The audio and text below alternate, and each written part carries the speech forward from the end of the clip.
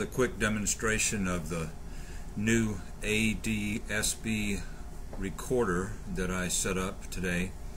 It's used with your standard RTL SDR dongle that's connected to my computer right now. So first thing we'll do, we'll start up the ADSBSharp decoder, get it running, and we'll click on start. And if you want to, you can go into, you don't need to do this, but I just kind of like to make sure everything's doing what it's supposed to do. You can go into Telnet and make sure that the signal is coming through. And so you open up command prompt, open up a Telnet session, and you'll be entering in your local IP address plus the port number for the decoder. And there you see the raw data that's starting to come through. So that tells us that we've got a good session started through the decoder software. So we will close that out, and then we will open up the adsbSCOPE. And all of this is free software.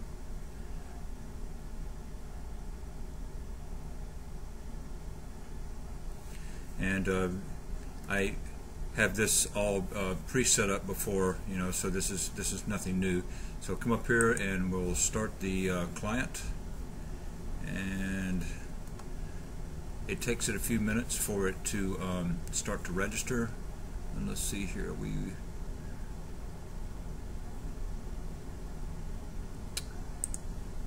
will actually show the decoded data as it comes in. So you can see that starting here, and already this is starting to populate. And my default location is the Seattle, Washington area, so that's what we're looking over here. You can see the outline of the state of Washington. Here's the radar scope. It's going out 50 kilometer increments. And we'll see we have one airplane here already that's populated, showing up on the screen. This is all the data here. It's aircraft number 3, which is the 3 over here on the list of tracked planes.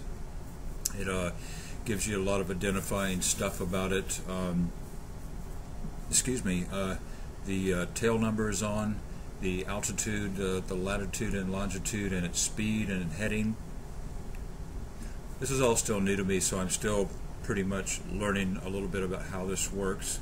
But there are several really good tutorials that you can find online, including video tutorials, and I will try to post links to those down below the video here, so you'll be able to easily go and find those and set this up for yourself. Anyway, it's pretty easy, pretty straightforward about what it's doing. We'll zoom in here a little bit and give you an idea of what you're seeing on the screen.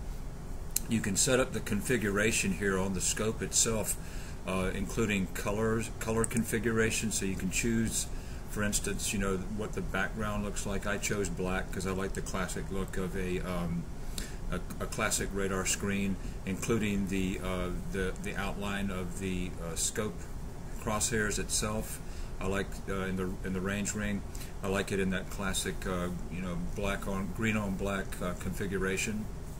And then you can choose the state names and the names of your airports. I chose blue for the name of the airports on these. And as you can see right here, this is one of the aircraft icons. It's slowly moving in as it approaches SeaTac Airport here. It's just about to head over Boeing Field shortly, and it gives you an idea what it looks like when this is zoomed in. It's currently, you can see over here, it's currently the only one that's actually on the screen itself, so it's the only one that's got fully identifying data showing up. So let's zoom back out again and give you another better look at this.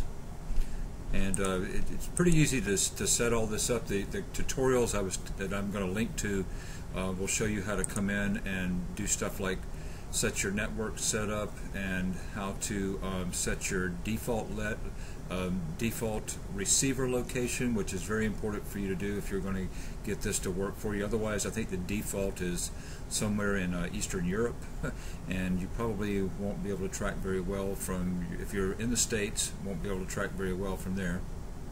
And other configurations about the size of the range rings, excuse me, the type of airport name, you know, whether you want the full name like I've chosen, and a whole lot of other configuration stuff.